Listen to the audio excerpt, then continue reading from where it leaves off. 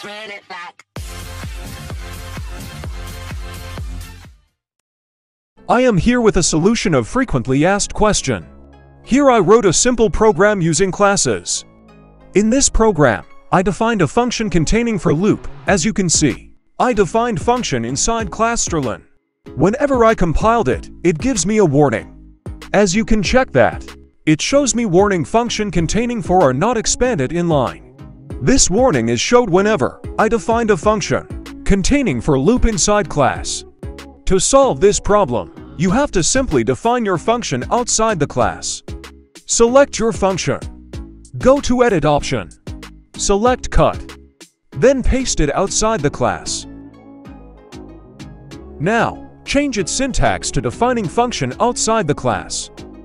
Write class name after data type and add scope resolution operator.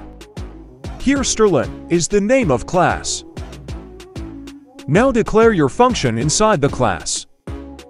Write data type and function name with the semicolon in the end.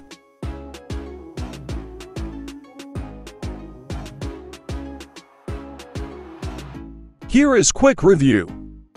You have to simply declare functions inside the class and define them outside the class. By doing this, you can avoid warning. Let's compile the program. As you can see, there is not any warnings. Now, you can easily run the code. As my program is to calculate the length of string, I added diffusion here. And here is the output.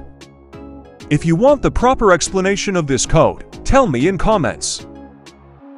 Hope so, it will help you.